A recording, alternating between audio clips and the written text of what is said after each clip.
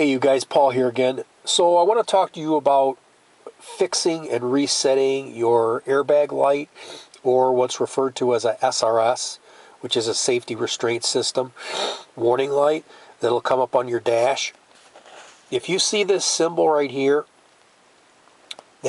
from what I've read online, that is an indication that there is something wrong with your airbag system and it will not deploy if it is called upon to deploy.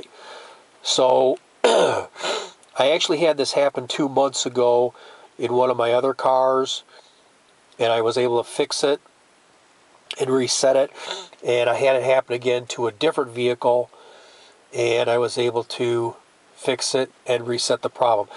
I did check online and also searched YouTube, but I didn't see nobody mentioned anything about checking what I'm about to tell you. And obviously this isn't a fix-all, but it did fix my problem, and hopefully it'll fix your problem too. So let me just show you on the dash itself. I know I showed you in the book there, but okay, that symbol on the left, okay, that just turned off. That's what it's going to look like again. And so what you want to do is, if that light is on, you have to remember that you have various connections underneath your seats.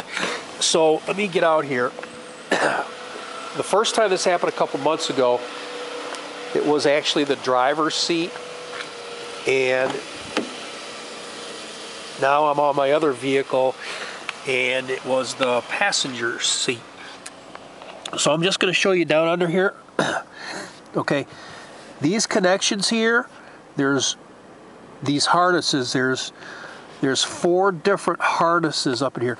All I did was I just like grabbed both of the ends, the male and the female, and I just wiggled them real good and pushed them back into each other, and I got back into the car, started it back up, and the light went off. So I know this was the problem. It was just a loose connection. I think a lot of times when these lights come on, it's just I think 90% of the time it's just an electrical problem. It's just not a good connection.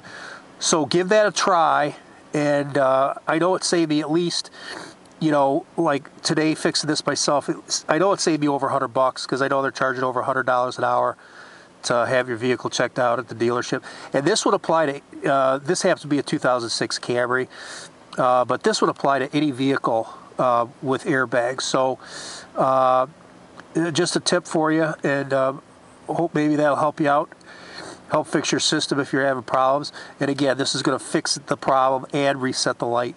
So God bless you. I hope you have a great day. Take care for now. Bye-bye.